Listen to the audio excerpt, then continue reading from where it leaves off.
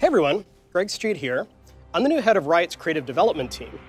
We focus on building out the world of Runeterra, not just in League of Legends, but by telling stories outside the game through writing, comics, videos, music, and more.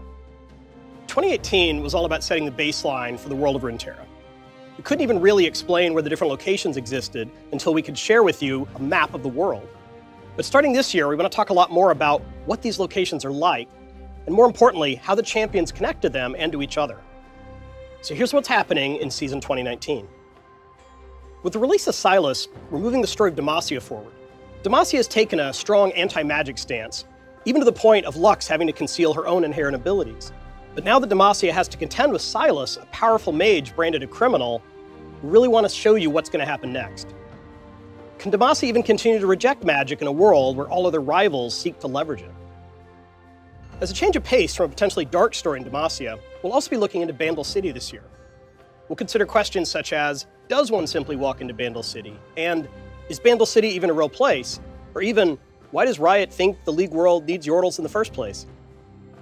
Now, I mentioned Demacia's story moving forward, and this is something we want to fully embrace. We've heard from a lot of you that the League universe feels frozen in time, except maybe when we release a new champion, and we totally agree. This year, you're going to see the timeline start to advance. We'll be telling these stories inside of League itself, but also through our new comic series and other forms of fiction. Now, I do want to emphasize comic series, because we'll be telling stories that continue for several issues rather than single standalone comics. We've heard from our comic readers out there that you feel like single issues don't really have the page length necessary to tell an in-depth story. And so going forward, our plan for the future is always multiple story arcs. We want to release at least one Marvel comic every month, and you've hopefully already seen this with the first two issues of Ash Warmother. Later this year, we'll be exploring the relationships between Lux and Garen through a 5-issue Lux series, followed in the tail end of the year with a series that follows Zed as he hunts down one of Ionia's deadliest assassins.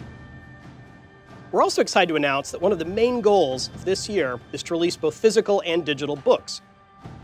We'll be starting with a novella focused on Demacia, and we'll continue to create new content throughout 2019 that we're really excited to share with you. We'd love to use this type of writing to dive deep into the complex events and relationships between Runeterra and its champions. Finally, let's talk about alternative universes. In the past, Riot has focused most of our storytelling efforts on the core universe of League of Legends. However, as our alternative universes, things like Project, Star Guardian, and most recently KDA, have gotten bigger and deeper, we've heard a lot of demand from you all to flesh out and tell new stories in these worlds as well. Now, the core League universe will always be our primary focus, but it won't be our only focus, so look forward to stories set in the alt universes soon. So in Season 2019, you can look forward to more stories that shape Runeterra and progress its stories in a bunch of different forms of media. We're excited to share the stories we have in the works while also opening the doors of Runeterra to whole new audiences. And honestly, this is just the beginning. We really can't wait for you to see what we've been working on. Thanks.